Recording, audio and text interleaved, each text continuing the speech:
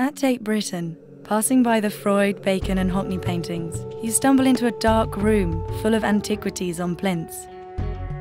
It's the Chapman family collection. Billed as cultural artefacts from former colonial regions and brought back to Britain by family members of Jake and Dinos.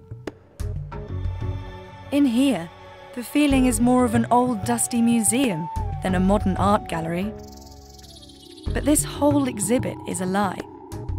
Some French students walked in and the first student into the room said, "Ugh, it's just some African shit," and they all walked out. It's like looking at holiday snaps. I mean, you know, people have someone else's holiday snaps. Or even your own. I mean, it's like, you know, you can be an avid holiday snapper, but you know, when you look at them, they're completely shallow and vacuous. Well, also you're not in them. Well, that's a very interesting. Yeah. Did you enjoy the process, or did you hate it by the end? The process of the work is the fact that we were subordinated to a thankless task. You know, the idea of actually making the things and having to, you know, kind of con ourselves into being able to produce things which are schizophrenically not us. I think we feel more alienated from the work than anybody else does. You feel a fool for not realising it much earlier.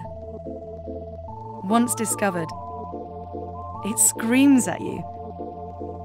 But what drove the Chapman brothers to represent one of the world's biggest brands in this way?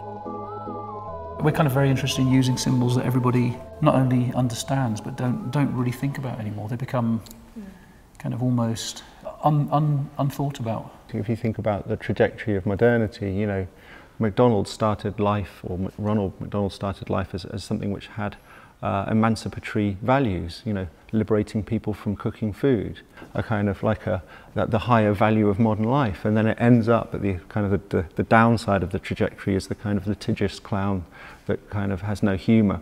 But they have also had to somehow discreetly shift from being this kind of you know, absolutely fluorescently toxic company to something that they think that they can camouflage themselves by painting McDonald's green. But it's a very funny work. Who is the joke actually being played on? The work is, although the dynamic is kind of pretty vulgar and obvious, it's quite difficult to work out what the ethical component of the work is. And so the way that people read the work, or the way that you're kind of misled in your reading of the work, is to assume that the work by some liberal discourse is that it's about anti-globalization. It's about, you know, in actual fact, it might be the opposite of that. It might be that what we're doing is we're restoring to McDonald's the righteous origins that they deserve. Or not. The point is that everything is put in kind of a state of flux where you don't know.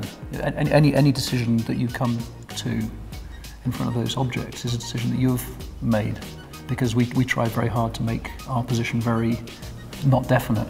You can't tell from those objects whether we're picking on the anti-capitalist or capitalist. Do you ever go to McDonald's yourselves? Quite a lot. He's not allowed to see. Not allowed to see he goes there ever. Why? He's supposed to be a vegetarian. Oh, yeah.